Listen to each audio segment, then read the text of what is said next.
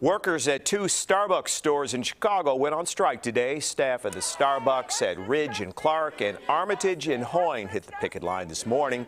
They joined more than 100 stores across the country in the so-called Red Cup Rebellion. The strike coincides with the coffee giant's popular Red Cup Day, one of their biggest sales days of the year. The strikers demand Starbucks fully staff all stores where workers have unionized. They also say it's time the company start bargaining in good faith.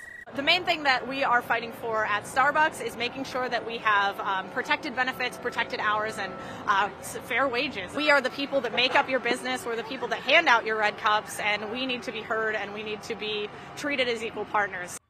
This is the first time unionized baristas have banded together across the country to disrupt operations. In a statement, Starbucks said it respects its employees' rights to lawfully protest.